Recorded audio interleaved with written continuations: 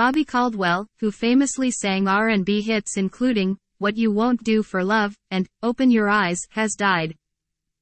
He was 71. The soulful singer-songwriter's wife, Mary Caldwell, announced his death on his official Twitter account Wednesday, saying he died at home. Bobby passed away here at home. I held him tight in my arms as he left us. I am forever heartbroken. Thanks to all of you for your many prayers over the years, she wrote. Singer-songwriter Bobby Caldwell performs during the Soul Train Awards 2013 at the Orleans Arena on November 8, 2013, in Las Vegas. She said her husband had been struggling with health issues for the past 6 years after being floxed, a condition that arises after an adverse effect from consuming a fluoroquinolone antibiotic, according to Treatment Center Regenerative Medicine LA. Caldwell's signature voice transcended genres of jazz, R&B and rock as his soulful hit song, What You Won't Do for Love, ascended the Billboard 100 charts after its 1978 release on the debut album of the same name. What You Won't Do for Love became a multi-generational hit, in part because of its wide appeal as a sample and cover song. Tupac Shakur sampled the track on his 1998 Do for Love, and Boys II Men, Snow Allegra, Michael Bolton and more have re-recorded it as a cover.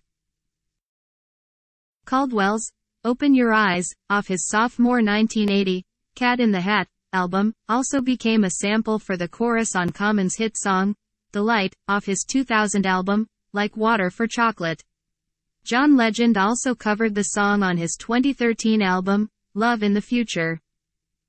Caldwell was born in New York in 1951 and was raised in Miami.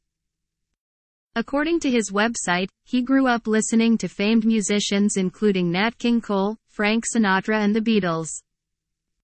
Bobby Caldwell's real name was Robert Hunter Caldwell. He began his career playing rhythm guitar for Little Richard before launching his solo career in the late 1970s. His debut album cover featured a silhouette of a man observing a sunset, not revealing his face. In a 2005 interview with NPR, the Blue-Eyed Soul singer said the cover was the label's choice so that his race wasn't identified in the R&B market. I was on a label that was located in Miami, Florida. It was TK Records. And their base to launch their product was basically an R&B format, Caldwell said. So they really didn't want it to be well known that I was white. Today, as we speak, there are still a few holdovers that don't know that. He released his latest album, Cool Uncle, in collaboration with Jack Splash in 2015.